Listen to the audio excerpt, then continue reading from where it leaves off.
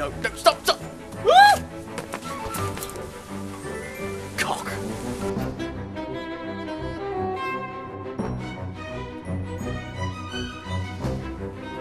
Stop, stop, stop, stop, stop! Yes!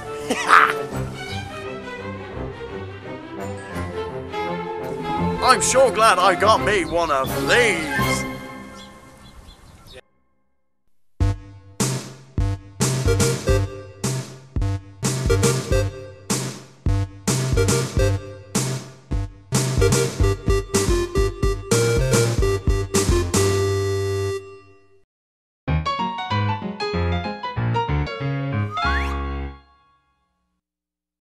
Spyro & Co. return in the second instalment of the Legend of Spyro trilogy.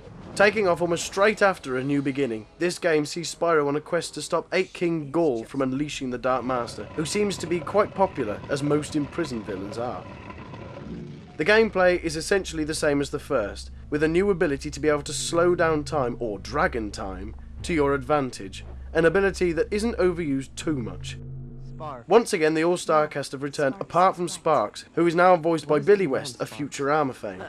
Why do I have to want something? The downside to this game, however, is that it suffers a lot from platformitis. You can easily let go of the stick, and Spyro will a lot of the time take a few extra cheeky steps, usually resulting in death. This, however, with the game relying a lot on platforming, makes some parts of the game very frustrating and takes away a lot of the fun factor.